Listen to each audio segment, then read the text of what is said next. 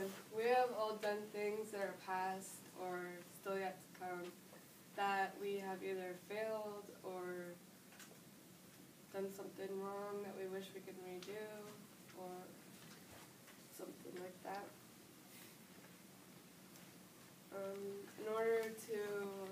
My lesson is in order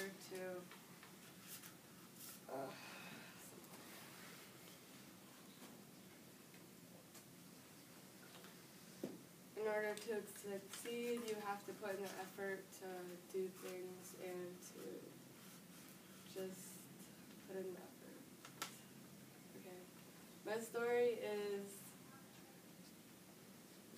I failed a class and I now have to sit out 30 days for basketball.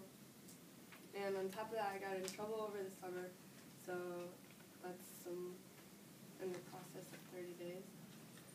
And I was lucky enough not to have to sit out anymore days, so now I just have to sit out 30 days, which takes up like almost half the season.